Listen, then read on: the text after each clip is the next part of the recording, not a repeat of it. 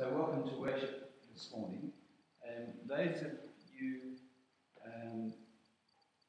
who are joining us at this moment during the day, we hope that you are very much present with us as we hold you in our hearts and prayers, as well as those we bring in our hearts and minds into this holy place this morning. There are some prayer intentions on the back of the pew sheet, and I encourage you to bear in mind those who were to have been married this weekend, particularly Zoe and Matthew in their own benefice. Please remember those whose plans in their lives have been postponed, and it's not just about holiday, it's also about changing work patterns and the like as well. So those intentions are on the back of the pew sheet, so lift them up in your prayers throughout the week, please.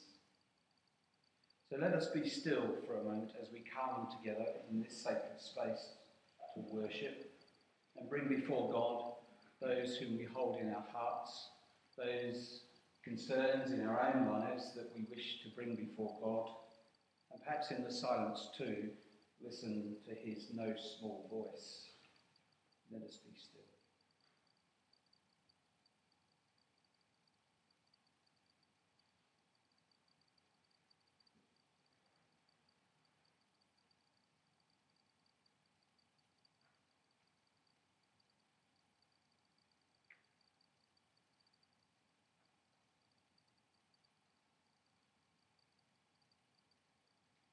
The Lord is here. We come seeking forgiveness for all we have failed to be and do as members of Christ's body.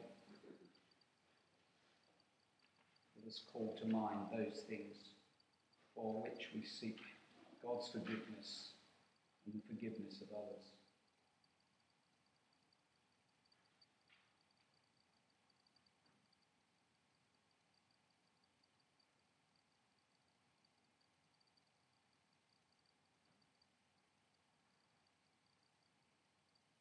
In God there is forgiveness, and so we say, loving and all-seeing God, forgive us where we have failed to support one another and to be what we claim to be. Forgive us where we have failed to serve you and where our thoughts and actions have been contrary to your laws. We ask for your pardon. God forgives us. Be at peace.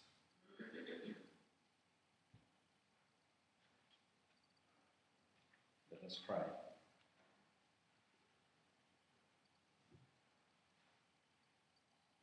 O God, our mystery, you bring us to life. Call us to freedom and move between us with love. May we so participate in your dance of Trinity, that our lives may resonate with you now and forever. Amen. A reading from the Gospel of Matthew.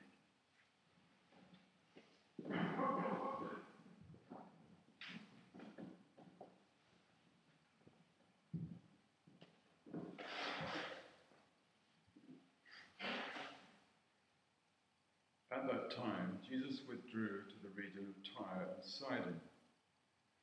And behold, a Canaanite woman of that district came and called out, "Have pity on me, Lord, Son of David. My daughter is tormented by a demon." But he did not say a word in answer to her. His disciples came and asked him, "Send her away, for she keeps calling out after us." He said in reply, "I was sent only to the lost sheep of the house of Israel." But the woman came and did him homage, saying, "Lord, help me." He said in reply, "It is not right to take the food of the children and throw it to the dogs." She said, "Please, Lord, for even the dogs eat the scraps that fall from the table of their masters." Then Jesus said to her in reply, "O woman, great is your faith. Let it be done for you as you wish." and her daughter was healed from that hour. May your word live in us. Amen.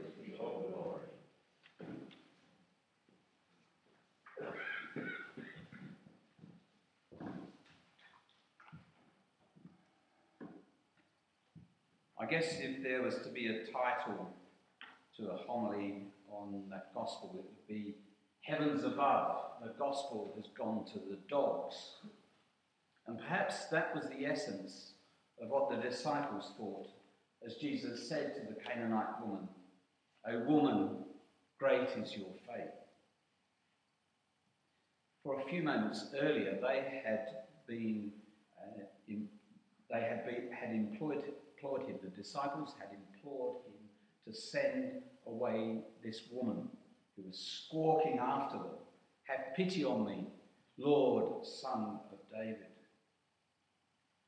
Jesus and his disciples had just withdrawn away from a lively questioning from the Pharisees concerning the washing of hands and undefiled food. And now, on their way towards Galilee, they entered into the land of the Canaanites, the land where Jews would not interact with its people, the land where this Syro-Phoenician woman who approached Jesus should have been 2 meters apart from him, and certainly not called out to him, a Jewish man. And if you want to know why, read the story of Noah after the flood had subsided. We can make all sorts of excuses, all the excuses why Jesus, if our Sunday school teaching and hymns, gentle Jesus, meek and mild, fit this account for this moment in his life and ministry.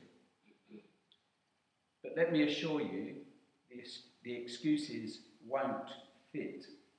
The excuses to make Jesus fit our Sunday school teaching and hymns won't fit. Jesus is fully human.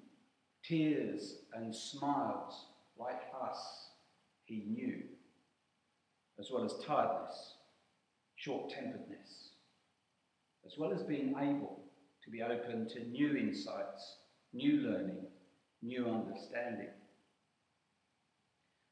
The conversation with the Canaanite woman is sharp. The intent is clear. From Jesus' point of view, perhaps to do as the disciples wish, send this squawking woman away. The woman's intent is clear. She needs help. She needs to save her daughter from illness. I hope you noticed that Jesus was changed in that encounter. He chose to listen to someone whom others would have ignored, and he chose to act with compassion in a situation in which no one would have faulted him for moving on. He's choosing to listen and to heal. To change his mind when doing so would cost him the honour in the sight of others. Jesus acted according to the limited view of his mission, and certainly in his disciples' view in this gospel. That is, his mission was only to the house of Israel.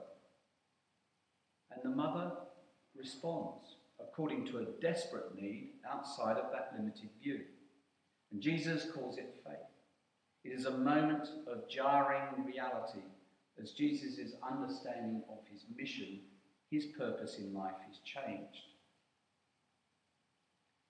We all visit Tyre and Sidon from time to time, don't we? You know the places and the people. The people who cry out to us for help from our own villages and further afield. And those to whom the church's door presents a demanding threshold which they think they are not worthy to cross. The land of Tyre and Sidon, which is the COVID land of social distancing, mask wearing, and of caution and suspicion of each and every stranger, is a land becoming familiar. It is a land of change for each of us and for church. The priest and author Barbara Brown Taylor puts it this way: Jesus preached the coming of the kingdom, but it was the church that came. All these years later, the way many of us are doing church is broken, and we know it, even if we do not know what to do about it. We proclaim the priesthood of all believers while we continue with hierarchical clergy, liturgy, and architecture. We follow a Lord who challenged the religious and political institutions of his time, while we fund and defend our own. We speak and sing of divine transformation while we do everything in our power to maintain our equilibrium.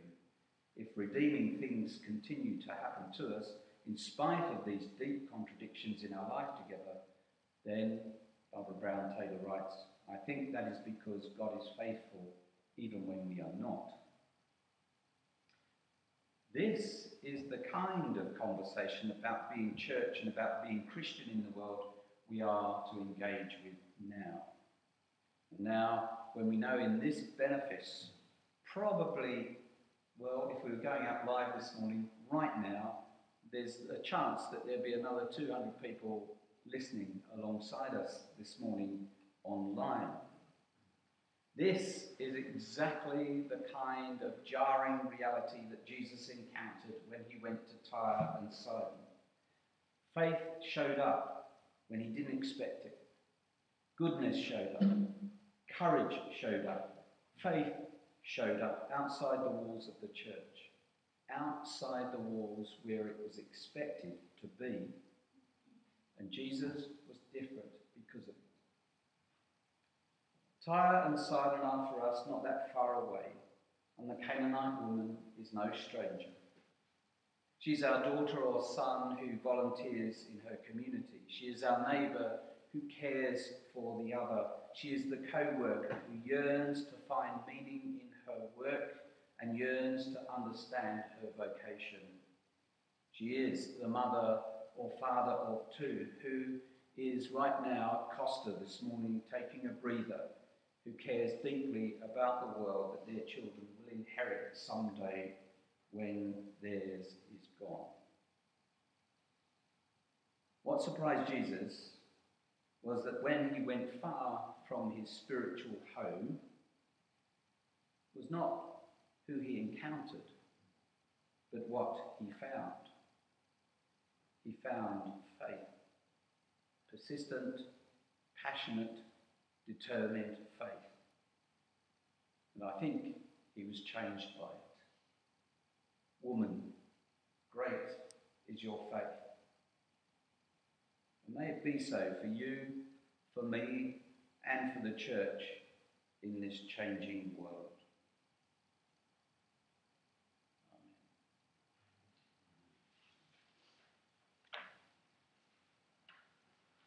Before we share our intercessions, we'll just be still for a moment.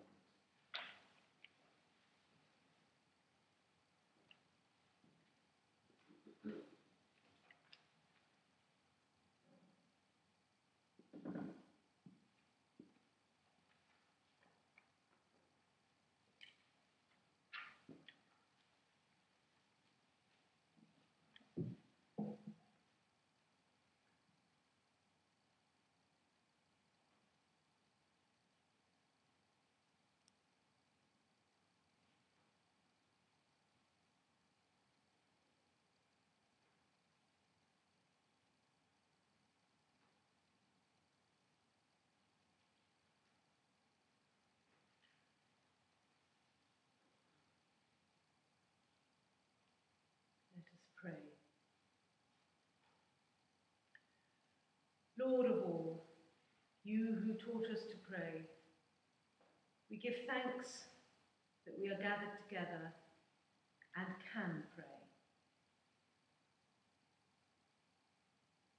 We pray for our world. We ask for your healing love on all places where humanity is suffering, on the people of Yemen, trapped in so many years of war, now made so much worse by COVID, on the people of Beirut, their city torn apart by the huge explosion last week. We pray for the sick and the injured, for the homeless, for those trying to restore hospitals, bring in food, and rebuild communities. Lord, hear us. Lord, graciously hear us.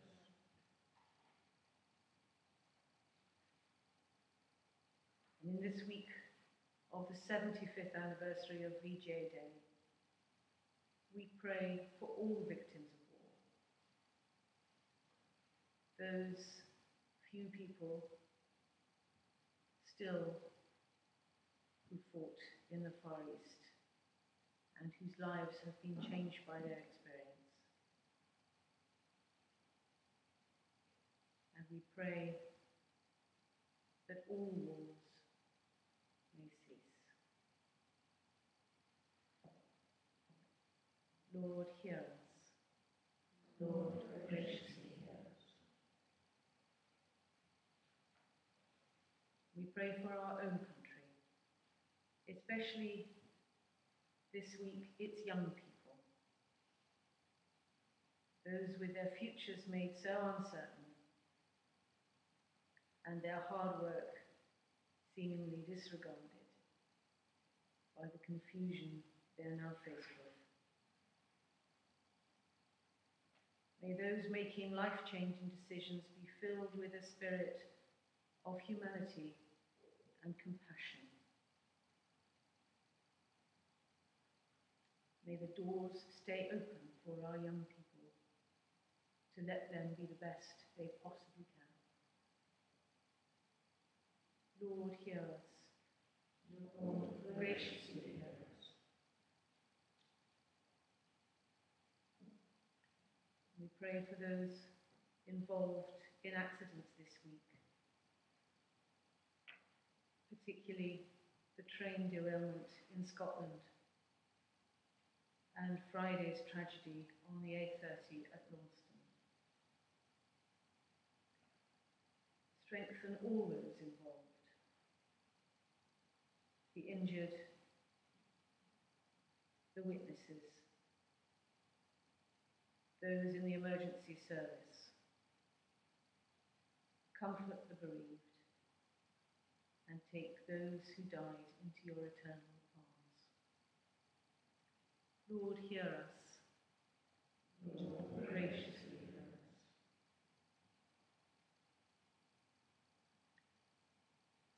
We ask your loving kindness on our own community here in Warleggan, Mount and St. Neot. We pray for those who are sick, for Chris, for Luke, for Pat, for Ross, and for all those struggling with their health, both physical and mental. We hold in our hearts all those in residential care. Bridget, Betty, Mary, Arthur and Tony, and all those who care for them. Comfort those who mourn, and we commit to your eternal care all those drawing close to the end of their lives. Lord, hear us.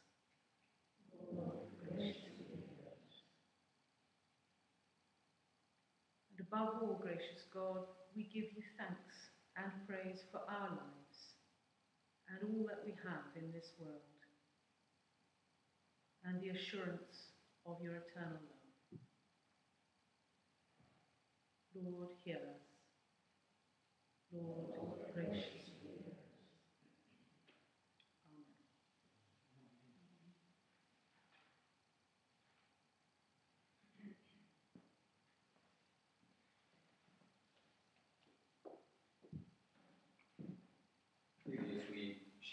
peace, and it's a matter of catching one another's eyes. We can't really see the smile these days, but I'm sure we can see a twinkle as we convey to one another God's peace and blessing.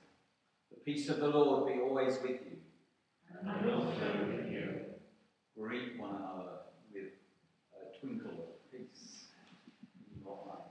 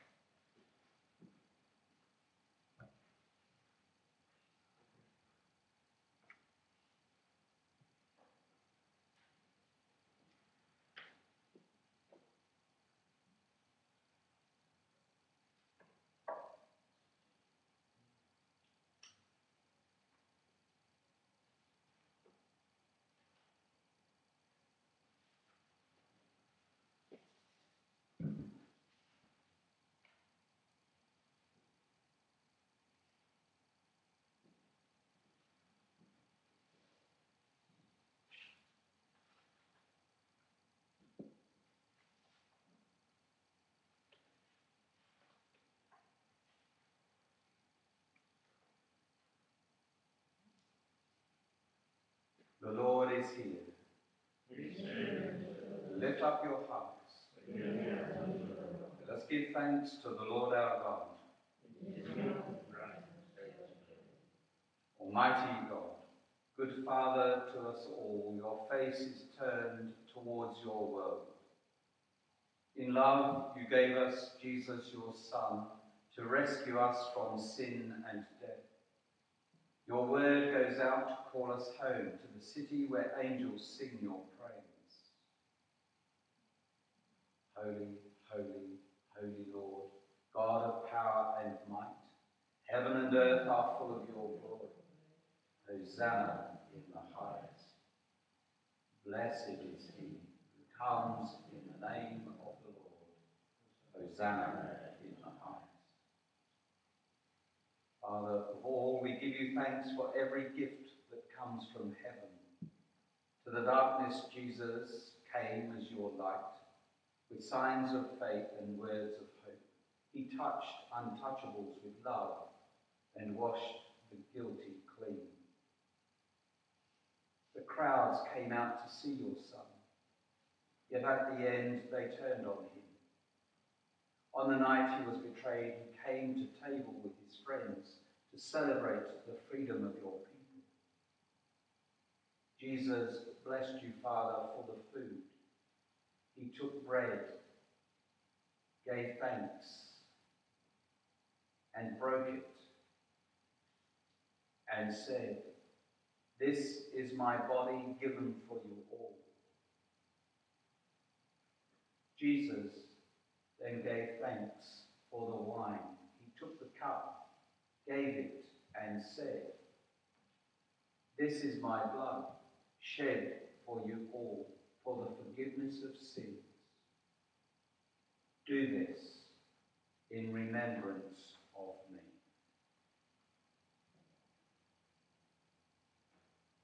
Therefore, Father, with this bread and this cup, we celebrate the cross on which he died to set us free.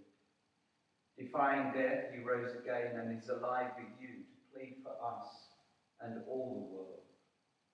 Send your Spirit upon us now, that by these gifts we may feed on Christ with opened eyes and hearts on fire. May we and all who share this food offer ourselves to live for you and be welcomed at your feast in heaven, where all creation worships you, Father, Son, and Holy Spirit. Blessing and honour and glory and power be yours forever and ever. Amen. Our Father, who art in heaven, hallowed be thy name. Thy kingdom come, thy will be done, on earth as it is in heaven. Give us this day our daily bread, and forgive us our trespasses, as we forgive those who trespass against us. And lead us not into temptation, but deliver us from evil. For thine is the kingdom, the power, and the glory, forever and ever. Amen.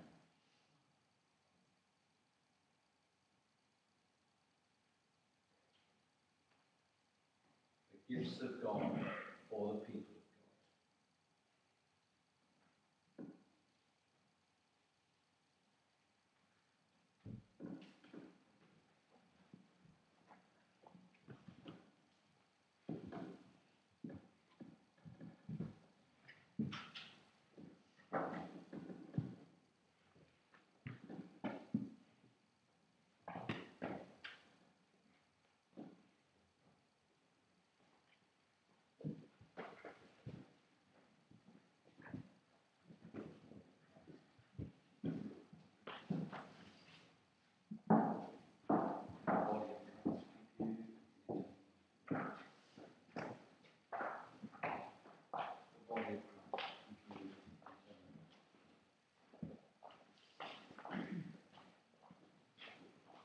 Body of Christ,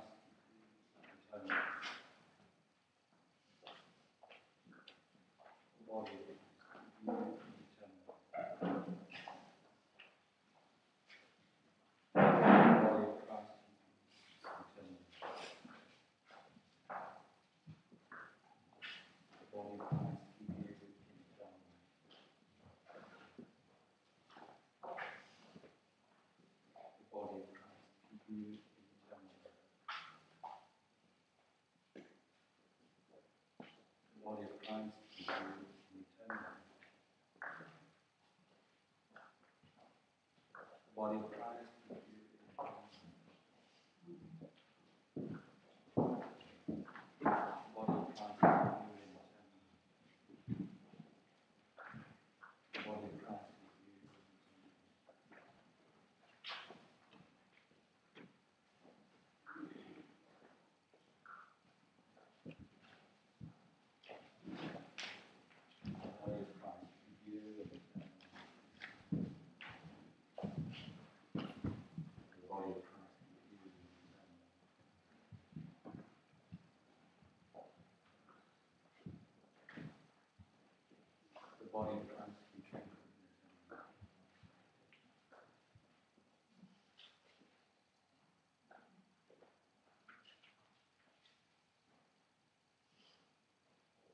body of Christ, keep you